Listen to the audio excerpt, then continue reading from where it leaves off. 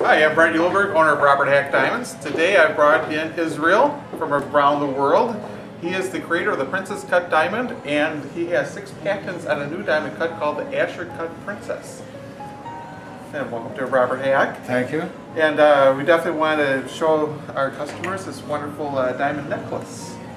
Why not? You need to explain this because I can't. Well, as Brett mentioned, I invented the Princess Cut Diamond back in 1980. Maybe the brand quadrillion ring a bell. And I got your pen. this necklace, one of a kind almost, I only sell like one a year, made with 1,000 diamonds, flawless, top quality. Takes me 3 months from start to finish, as I need to start with 1,200 diamonds, and as you can see, it will not lay flat for one reason only. As I designed it, I maximize on the brilliancy, as when the lady wears it, I would like to see more and more flash and more diamonds. So with 1,000 diamonds, we have 49,000 facets that are reflecting to the light. They set invisible. In other words, when you put your finger on top, it's all smooth, no gaps, no prongs in between. They look squares, they are squares, but you cannot complete a circle with squares, so they have to be trapezoid. 200 diamonds on the inside row, 200 diamonds on the outside row. So with so many different measurements, we're looking at 1,000 diamonds trapezoids with different measurements. It takes 3 months, start to finish, and you really do not want to see the other 200 diamonds which cannot be used. And there's one way to wear it.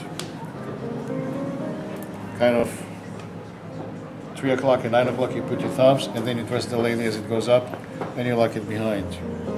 I sell usually once a year a necklace of such magnitude. Terry Hatcher was wearing it for one of her Hollywood shoots, and it's right here. Very nice lady, and obviously looked nicer with the necklace. She had major separation attack almost when we had to take it off. That is a very impressive necklace. Thank you. 73 karat, 34 points, 1,000 diamond F color, and flawless. In diamonds you have 22 different grades of color. This one is the third one from the top. Flawless is the ultimate clarity you want to have, and therefore this is why it is so shiny. My question for you is, how in the world do you find so many flawless diamonds to even come up with a piece to begin with? Well, in this size, flawless diamonds, F color, they're abundant. I mean, you can cover cities and buses maybe with this, but it takes time to particularly find those with the perfect make, because there's no 2 diamonds that are cut the same, period, because it's cut by human.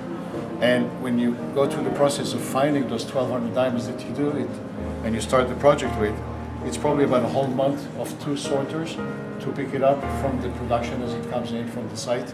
And then as we go into the process, it takes 3 months from start to finish, where I have the cutter and the setter sitting right next to each other, because he cut it and he tried to fit it, and then it's back and forth, 3 months for completion. That's the reason why you have so many leftover diamonds that are probably damaged in the process. There you go.